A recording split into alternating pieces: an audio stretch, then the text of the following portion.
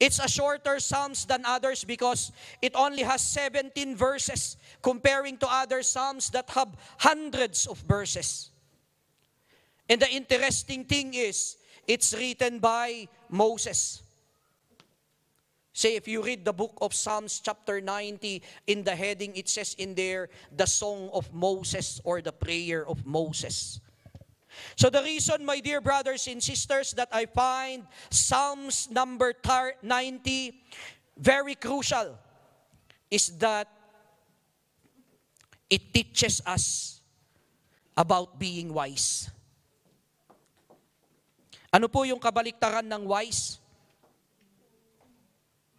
Foolishness. And if I am to ask you to choose only but one thing,